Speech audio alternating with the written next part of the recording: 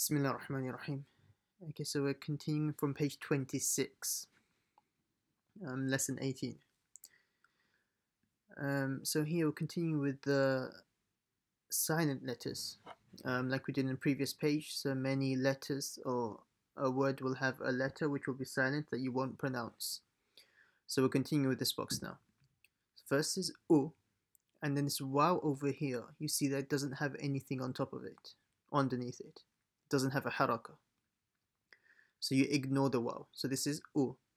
Then this la, it has a alif mamduda, small alif, and it has a mud on top of it. This mud, it means that you stretch the letter even more.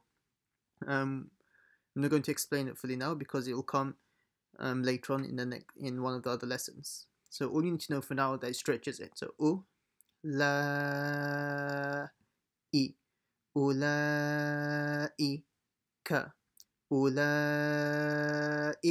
So now the silent letter here is the waw. So again, same thing. It's a small alif, alif mamduda, and then there's a mud on top, so you make it stretch even longer. Ha, u. Okay, now the rule here is whenever you have a waw, and then on top of it is a hamza, you ignore the waw. Okay, so you ignore this waw. So it becomes ha, u. And again, same thing, lam alif, and then with a mud on top of it. La, ha, ula, I, ha, ula, I. Okay, so now the next box. First is a, and then it's nun with an alif.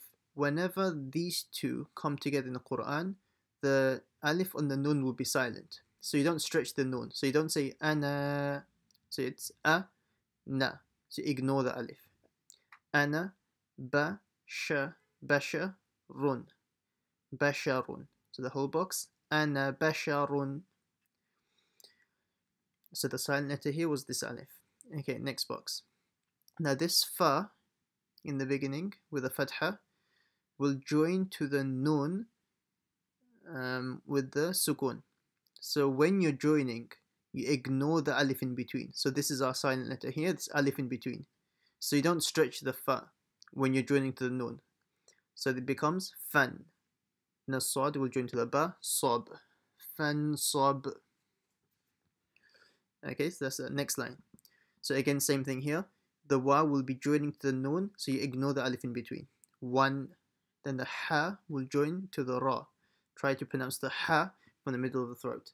One har. Okay, it's first letter, tu. Then the second letter is a waw with double fatha. So tu, one. Tu, one. Notice the ya at the end without any dots.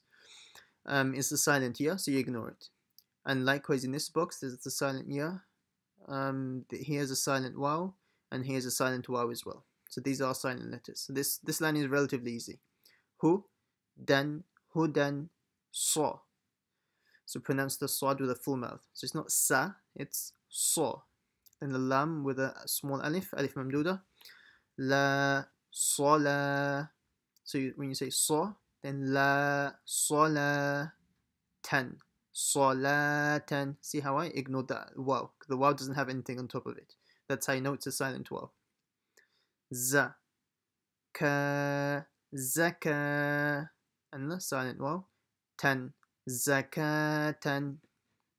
Okay, so now we're coming on to the next line. So now the mim will join to the, which letter is this?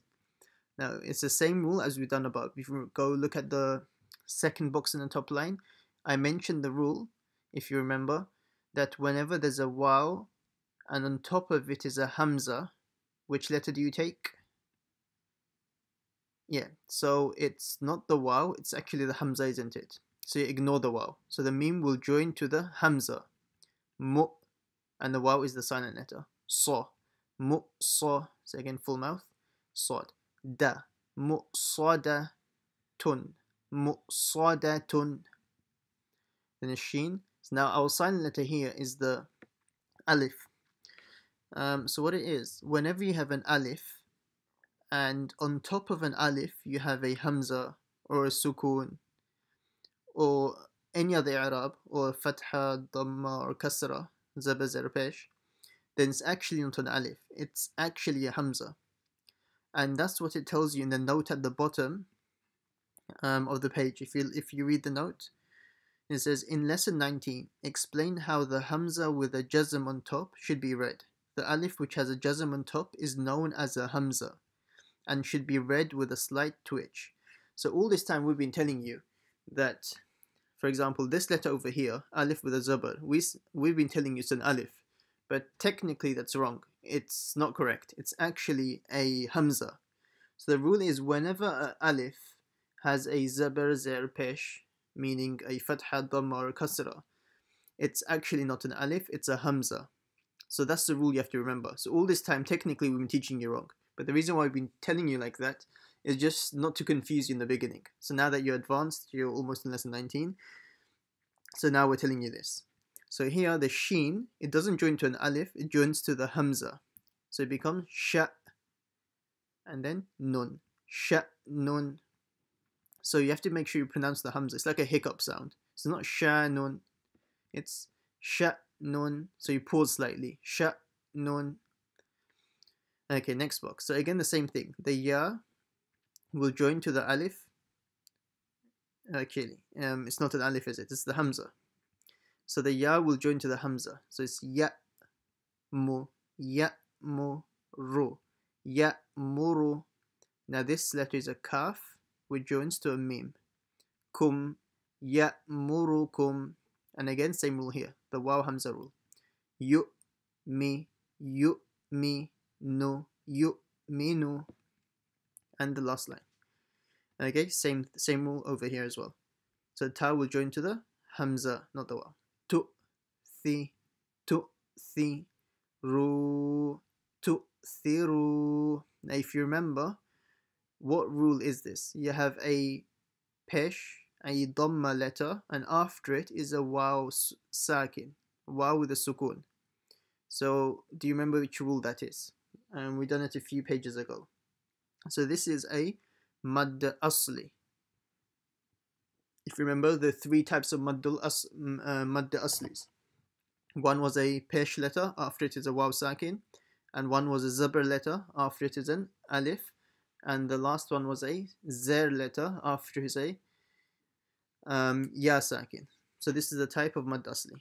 That was just quick revision. So tu, thi, and the mad asli you stretch. Ru, thiru, na, thiruna. So just a side note is, you should notice that the only thing that should be stretched here is the mad asli. So the ra being stretched by the waw. Everything else should be short. And likewise in this row, the third row, nothing should be stretched. Yeah. So next box. So ta will join to the hamza. Ta. Here, this letter over here is a kaf. So ku. Ta, ku. Now here again, this is a dhamma letter with a waw sakin. Lu, ta, kulu, na, ta, kulu, na. And then lastly, the ya will join to the hamza. Yu. And then the ta will join to the waw. Now ta has a fatha this time. Tau, yu, tau, na, yu, tau, na. Okay, and that's lesson 18 complete.